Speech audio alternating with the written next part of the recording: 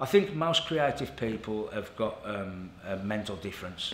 There is a fine line between delusion and imagination. I was born an artist, I was born creative, and I've been trying to be a normal human being ever since. I am Dr. Arron Bird, aka Temper. Are you chewing gum? Yeah, let's take the gum out. I was one of the original person to take graffiti art onto canvas into commercial art galleries and contemporary art galleries. Some people call me a fine artist. I do a lot of realism with spray paint. Just recently I've just become a doctor, and that's for graffiti. I'm the first one to become a doctor for graffiti art. Success as an artist never actually happens with one big explosion. It's like lots of little cluster bombs that make them changes. My first collection was The Good Die Young. I had 8 members of my family die within 2 months, and that spurred on this concept of bereavement. So, cut a long story short, I did that, it sold out, it was beautiful. So yeah, and then every collection that I painted thereafter was sold out. I brought nudity into my collections. It was an area that people hadn't explored before, so it was like a new way of looking at graffiti art, of doing these almost like fine art, traditional sort of posed, but like in a contemporary way. And then I was fortunate enough to put a collection together called Post-Graphite, which was exhibited at Whitehall Palace. Again, I'm the only graffiti artist to be asked to exhibit at a royal palace. It was the first collection to sell at 1.4 million in graffiti art in the UK.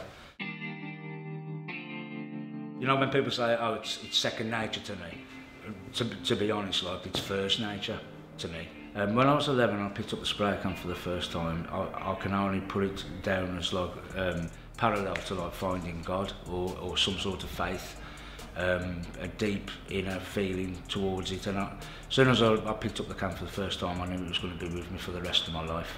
It was going to be a friend to me, it was going to be my saviour.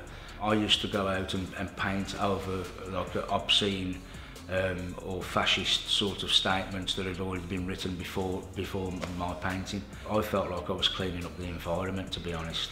It was a bit different for the time, because there was a lot of graffiti artists that was trying to disrupt and deface things, whereas I was actually trying to go the opposite way. I wanted the art form to become something that was valid and useful, rather than defacing things and being negative,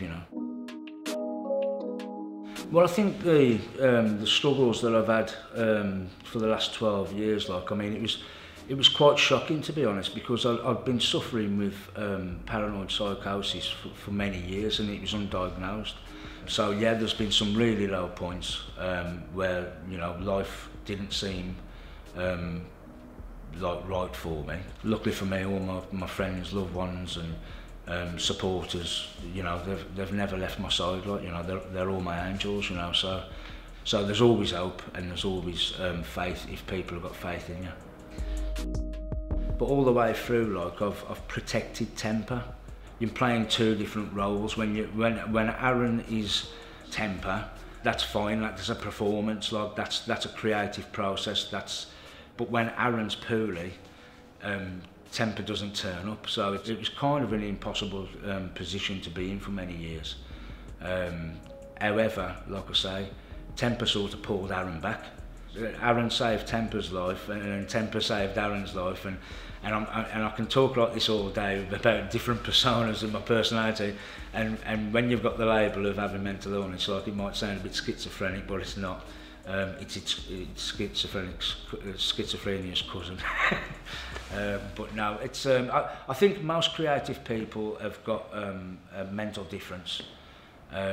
I think you have to have mental difference, you know what I mean? And there is a fine line between delusion and imagination. I think there's a fine line between, creativity and insane. I've got 28 collections so far that have sold out. I've got 43 planned, so I'm hoping to sort of if I live long enough to fulfil all those collections out, you know. But it's all about the advancement of the art form and where it can go. It's really exciting, and Temper's going to keep on pushing the boundaries and moving forward in a pioneering way. I think that's where I think that's going to go. I want to sort of still break down some of the doors that I'm still shut on the art form. Do you want to have a walk around a minute? Get your feet? Yeah, if you don't mind.